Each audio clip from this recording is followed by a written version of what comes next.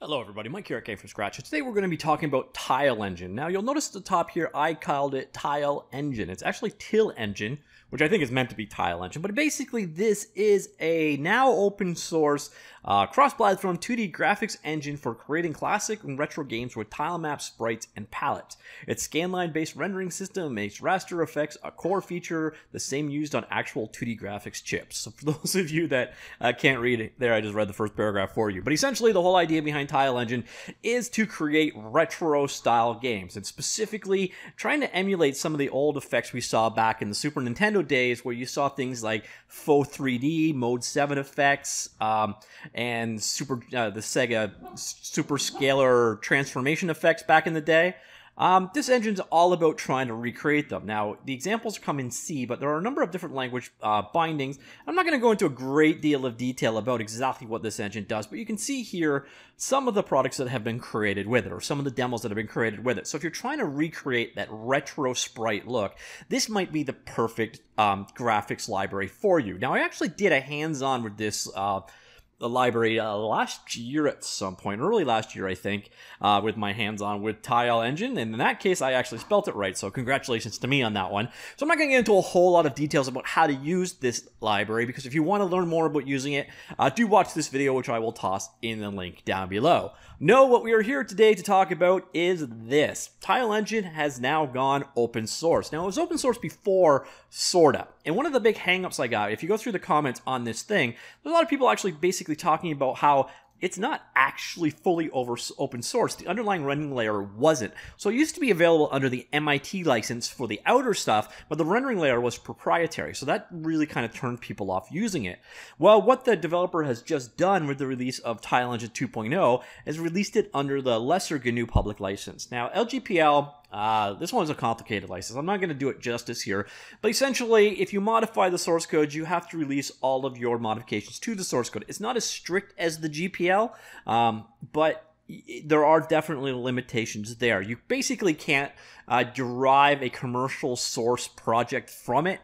For example, so if you're going to create your own game framework and you want to redistribute the source with it, you would have to distribute your source under the LGPL as well.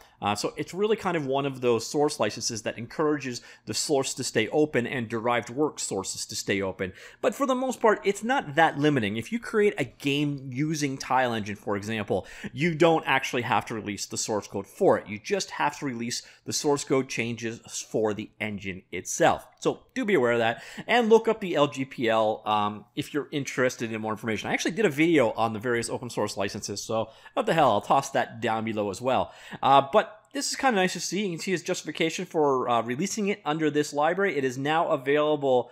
The GitHub project does not include pre-built binaries or external dependencies anymore. If you don't want to build the library yourself, the official place to get the pre-built libraries is on the itch.io profile. Now, I will toss this link here, and this link in turn has the link to the GitHub page and the download. So if you want to get started with Tilengine, you can go to the source code right here on GitHub, or you can go to itch.io, which hopefully has been updated at this point. It said the new 2.0 release is nearly the same as 1.2.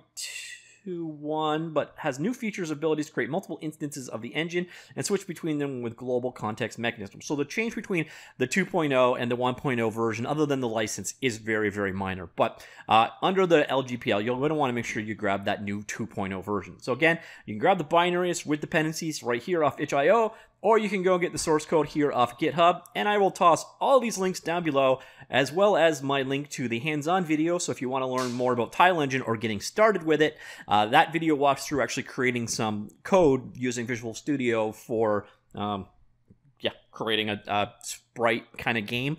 It's been a long time since I actually watched it, so I should do that again. And I'll also toss below the video about the open source licenses. So if you're looking for the differences there, that video kind of goes into a bit of the detail about what the various different options are out there and explains in a little bit more detail exactly what LGPL is all about. But it's kind of cool to see another project go open source like this. If you are into that whole retro 16-bit look, but you're looking for a slightly more advanced graphics library that kind of replicates that scanline look of back in the days and the functionality that you could get from stuff like dedicated Genesis and SNES hardware, Tilengine may be the right one for you, and cool enough, it is now under the LGPL. All right, that's it for now. I hope you found that useful or interesting. Have you ever used Tilengine? Did the license turn you off from before, or are you excited about it now?